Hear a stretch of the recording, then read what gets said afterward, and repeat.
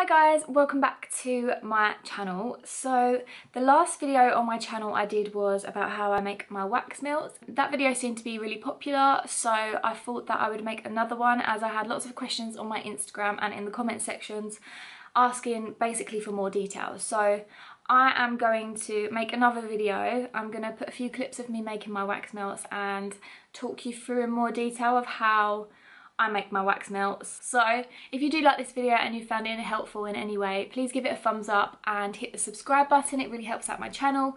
Also, if you could head over to my Instagram, give that a little follow. It really helps out my business. So yes, let's get into the video and I hope that you find this helpful.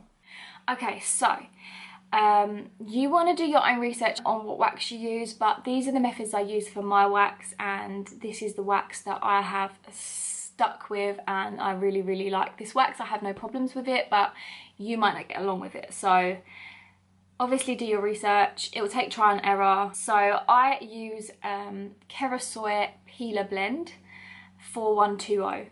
That is the wax that I use. It comes in little pellet forms, and you can get wax in like flake forms, but I prefer the little pellets.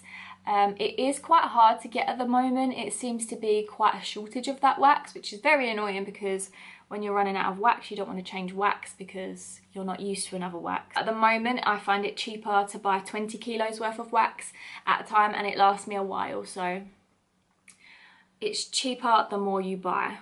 But I wouldn't suggest going ahead straight away and buying 20 kilos of wax that you don't know if you can get along with yet. That is the wax I use. Methods I use to melt my wax is I use one of these pans. What this is a double boiler pan. I picked this up off of eBay or Amazon, I think.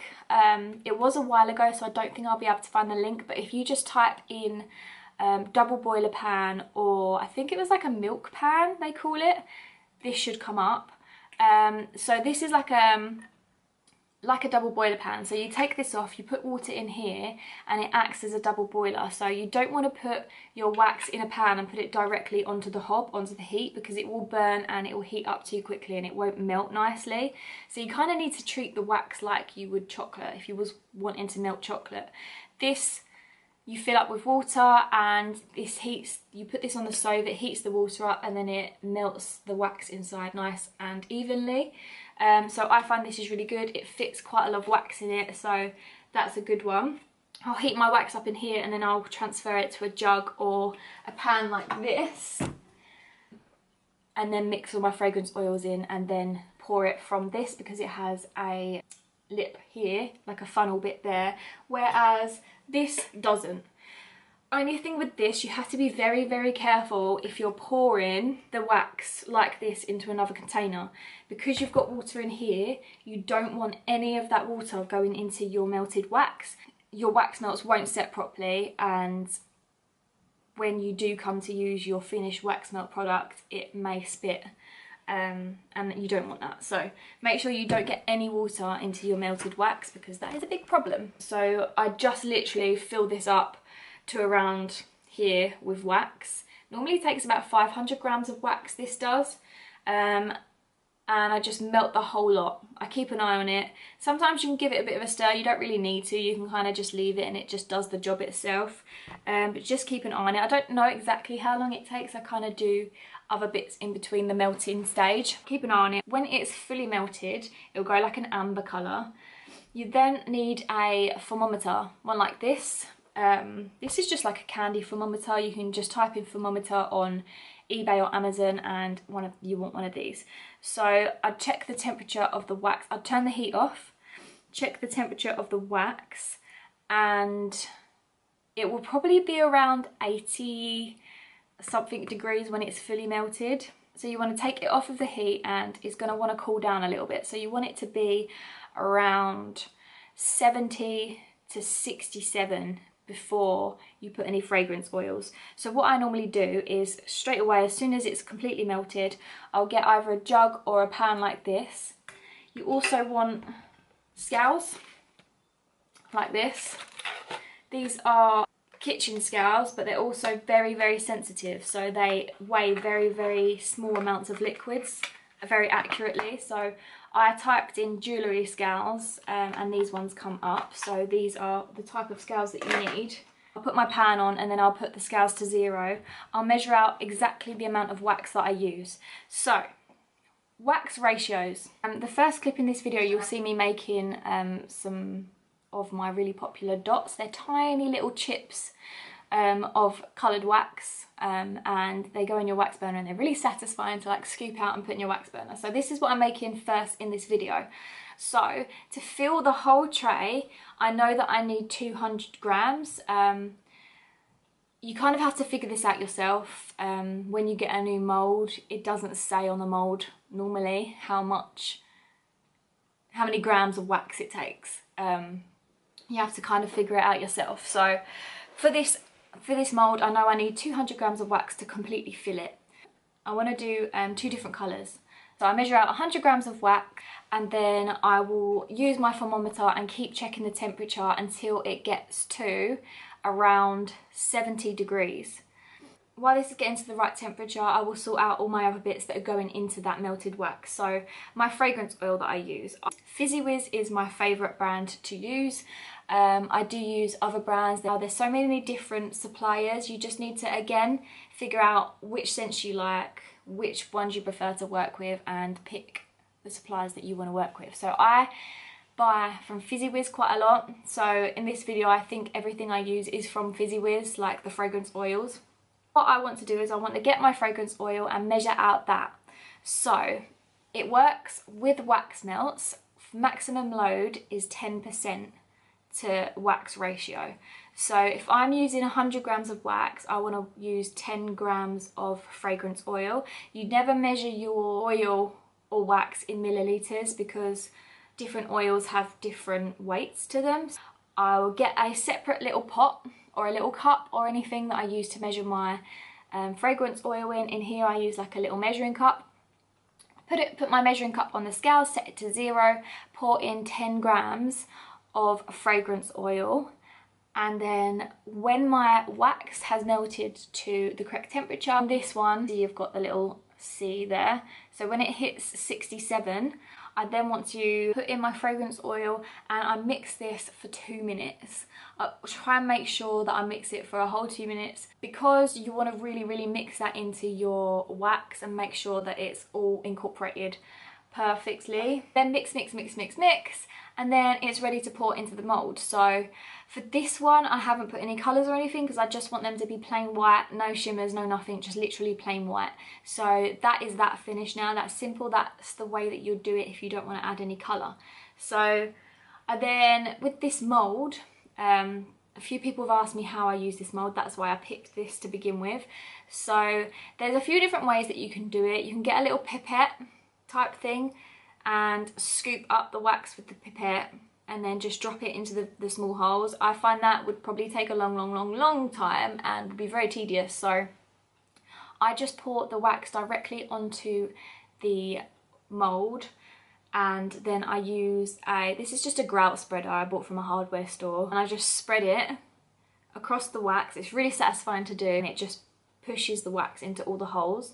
What I then do is just use my scraper, and it sets really quickly because they're really small holes, and I just scrape the excess off, put it back into the pan over a very light heat. So and then that melts it back down very slightly. You don't want to heat this up. Once it's got the fragrance oil in it, you don't want to keep reheating it to a really high level. You just want to melt it until it's melted again, then re-pour it in. If you reheat the wax with the fragrance oil into a really high temperature, the fragrance oil will start evaporating out of the wax and you'll lose some of the scent. So you've got to be very careful if you're reheating wax that already has fragrance oil in. By the way, I'll keep this on a very low temperature, so like number 1 on my stove, just to keep it warm because I don't want it to start going cold and having to heat it up again because it just takes time. So I know that I need another 100 grams of wax, so I measure out my 100 grams of wax into my pan. I then check the temperature. It's normally around the right temperature by now because this one has cooled down slightly.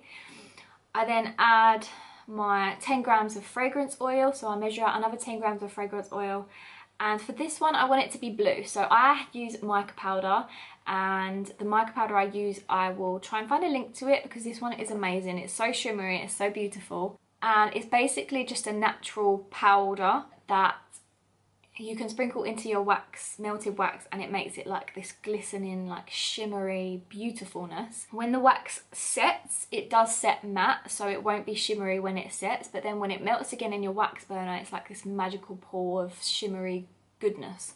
So I do that, I put in my fragrance oil first, and then I put in my mica powder, mix it all up. A good thing to know is that the colour of the melted wax will always be darker than the colour that it sets. So you may be happy with the colour that it is in the pan, but it will always set lighter. So to be able to test what colour it's going to come out, just dab a little bit and put it on a bit of paper, and it will set really quickly, and that is the colour that it will set. Then I will just scrape off the excess and reheat, and then pour back into the mould. Be careful again not to reheat it too much. They set very, very quickly, but I like to leave it around a couple of hours until I pop them out of the mould.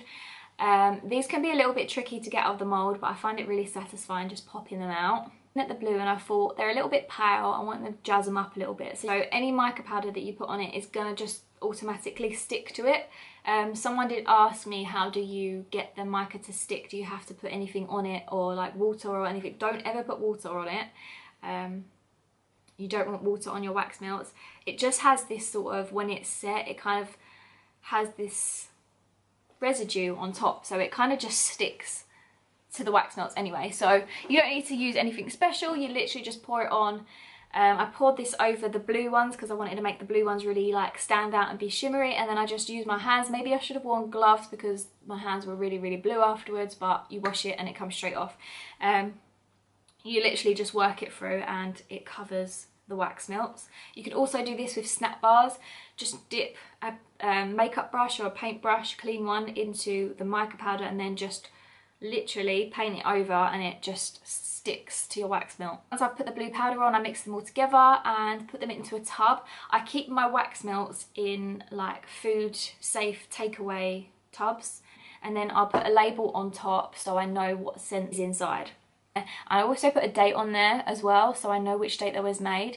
With wax melts, you have to let them cure. It depends what wax you use, but with this wax, I like to cure them for at least a week. Sometimes 2 weeks is better. What curing means is you leave the wax in a sealed tub, like the finished wax product in a sealed tub, and the scents get nice and strong, and they just like really get into the wax. So I like to leave mine at least a week, but 2 weeks is better. If you first get your wax melts out of their mould and they don't smell that strong, please don't be like put off. If you put them into a container, the scent will start to get stronger as you let it sit. Okay, so now we're going into snap bars. Each snap bar takes 50 grams of wax, so that means each snap bar needs 5 grams of fragrance oil.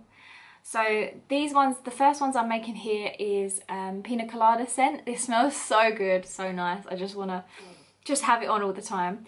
For this one I'm making 4 snap bars. So each one is 50 grams. That means that I need 200 grams of wax. So I pour out my 200 grams of wax. Again, make sure it's the right temperature. Same process as it was with the dots. I then know that I've got 200 grams of wax, so I need 20 grams of fragrance oil. I measure out my fragrance oil, I need to get it to the correct temperature, so I test the temperature of the wax. If it's at 70, 60, 70 degree, I pour my fragrance oil in, put my mica powders in, mix it all up, it's ready to pour. You want to pour it about 50, 58, 60 degrees. I like the top of them to be glittery and beautiful, so I use bio glitter. I'll try and link the seller that I use on eBay. For these ones I put mica powder into the mould as well, and that just gives it like a really, really fine glittery effect. So I'll scoop a bit of the mica powder out and then just tap the spoon, and then it just puts a little bit of mica powder into the mould as well. I then get my glitter and then just sprinkle a little bit of the glitter in. I don't like to go over the top with the glitter because sometimes it can just look a little bit ugly if you put too much glitter in. You just want to put a little bit of sparkle in. That's just my opinion. That's how I do it. So I do that, get all that prepped, get all my wax ready. Here I'm putting in the white mica powder and the fragrance oil. Again, this is pina colada scent and it smells insane. And then I just pour into the mould. I pour it right until it's very level. Sometimes you could pour a little bit under and then come back and just fill it up at the ends, but 200 grams always perfectly fills up 4 snap bars. So that is the pina colada. As you can see, they set quite quickly and they'll go like a matte white colour.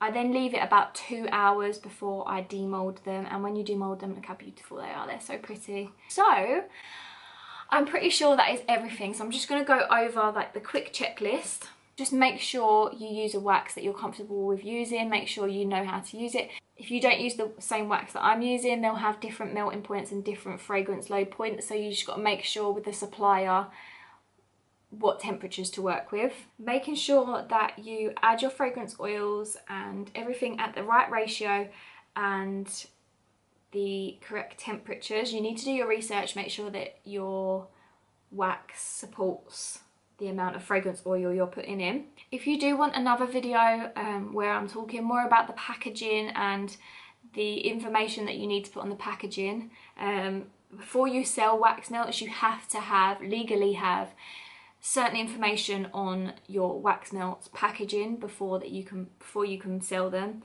It's a legal requirement in the UK. I think it's different in other countries, but in the UK you have to have certain information. So if you want me to do a video about that, let me know and I'll get that together for you, because it's very important to know this. So I hope this has been a little bit more helpful for you. Again, you can give me a message on my Instagram. If you are going to message me, please give me a little follow on there, because it really helps my business, and I will more likely see your message if you follow me. If you have found this video helpful, give it a thumbs up. Be sure to subscribe, because I will be making more videos because you seem to really enjoy these. Have a lovely day, stay safe, and see you soon. Bye.